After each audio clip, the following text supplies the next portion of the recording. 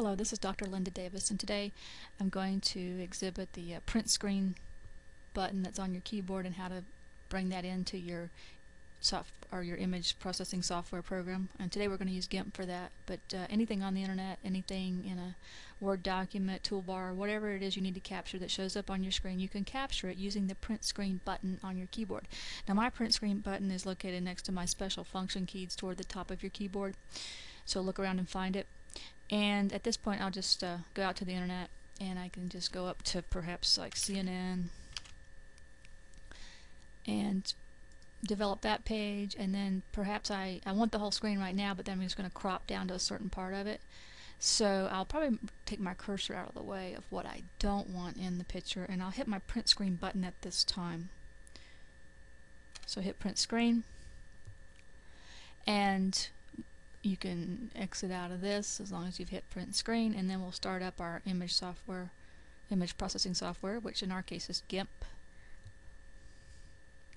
And it doesn't matter if you can use Paint or Photoshop or whatever, but file, sorry, we're not going to go to file, we're going to go to edit, and you have paste as, and paste as new image is the one you want to select.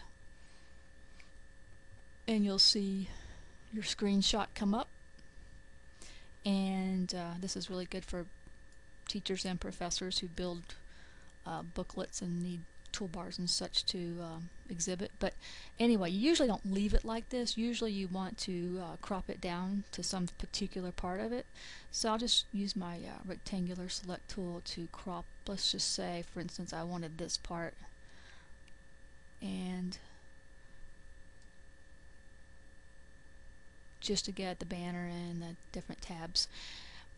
And then I'll go to image and then crop to selection and just grab that part, and then this part I can save if I had a reason to save it, and give it a name, and I'll just call it CNN example, and it can just be a JPEG, and then hit save, and just hit save again, and then you've captured it. It's got a name now. So that's how you can capture anything that's on the screen, and that goes for Facebook conversations, chats, whatever you need to capture and save as an image. Thank you.